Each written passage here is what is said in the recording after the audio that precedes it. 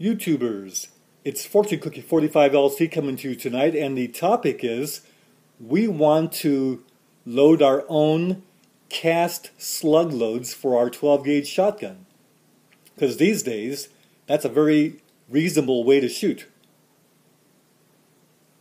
Now the recipes are published for the slug, the wad, the powder, the primer, and the hull to be put together to make these slug loads, and they've been tested by the manufacturers and they're safe. But a lot of times we want to take and substitute different wads because we're looking for more accuracy. Well, these wads are advertised to be equal to other wads, so you would think that we could substitute them freely. But is this true? Certainly if we substitute something, then we do that at our own risk. Well, we should do that with an educated risk. In other words, is it safe? So how do you determine that? Well, let's take, for instance, the Lyman 525 grain pellet slug. And we're supposed to use a Winchester 114 wad for that. But this happens to be a downrange yellow wad, which is the equivalent of the 114.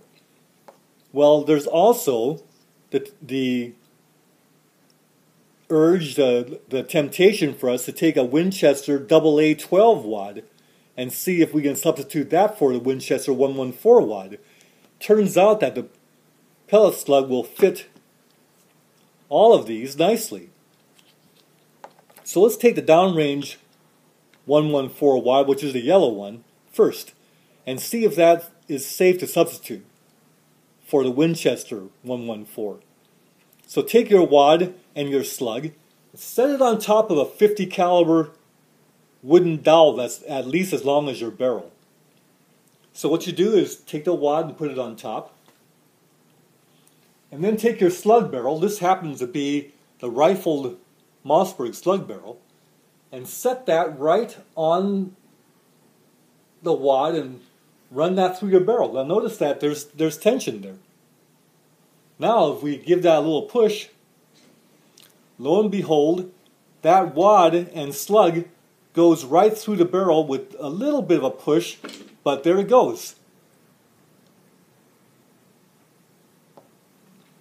That slug and wad combination went through that barrel very nicely.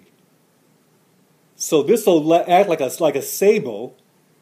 Take the rifling, give the slug a turn, and give it accuracy. Well, as you know from our other video, we've already established that this wad shoots very accurately. Well, we substituted the Winchester AA 12 wad, and it goes through that barrel just the same. So I won't show you that. Now we can also take our smoothbore barrel and do the same test, so that we know that this slug and these two wads are safe to use and in fact ready to test for accuracy. Now, if we have the Lee 1 ounce slug, or the Lee 7/8 ounce slug, or the Lee 690 round ball, we can do the same thing. The first thing is you take your barrel and you notice that the slug just goes right through. You see, it just drops right through. Now, if the slug didn't drop right through, then you have a slug that is what you call a bare slug. You're not going to put any kind of a shot cup over that. Because if the slug itself has to be pushed through the barrel, then what you have is a slug that should be shot bare. Well, this slides right through. So, what you can do is take various wads, like for instance this Winchester pink wad, which is the AASL or something of that nature, and you can put your slug in there and do the same test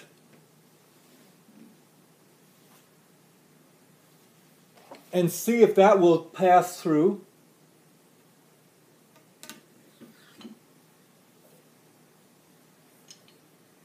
And you see it doesn't pass through. what that means is that that slug and that wad could go with excessive pressure if you fire it in the same recipe that calls for a different wad that's published. So you want to be careful with that one. And you can knock that out. But suppose you take the 690 round ball and put it into this clay buster wad that we just got. Now, as you know, I like to use the downrange yellow wad and cut the petals back to the hemisphere, and this can be pushed through the shotgun barrel with a little bit of snugness, and that's what we want. So this will work, and that's what we talked about in the other videos. But does it work with the clay buster wad? You put that round ball right in that clay buster wad, and the reason why this clay buster wad might be good to use is because the petals are very thin. Well, let's see what happens.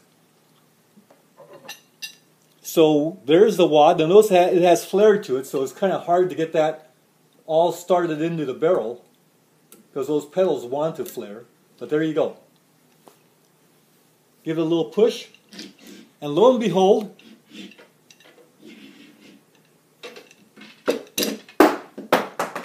that goes through. Which means that this is a safe wad to use with a 690 round ball.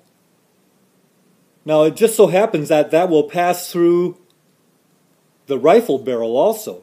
So I'm going to go ahead and load some loads up and test it with this wad to see if this will work. But this is a good way to tell if your slug wad combinations are safe enough to proceed into the testing phase, into the loading phase.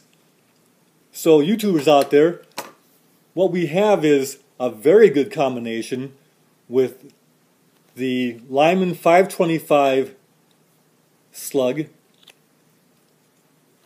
going into the Winchester AA 12 wad, or, and this one works just as well, even the downrange yellow wad that substitutes for the Winchester 114.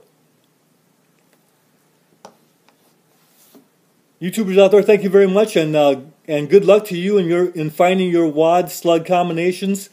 But otherwise, stay with the published loading data, and always start with a lower powder charge and work up, checking for pressure, for excessive recoil, for extraction, signs that there may be excessive pressure. Look at the primer, as we talked about in the other video. So thank you very much, YouTubers, you out there. Take care, and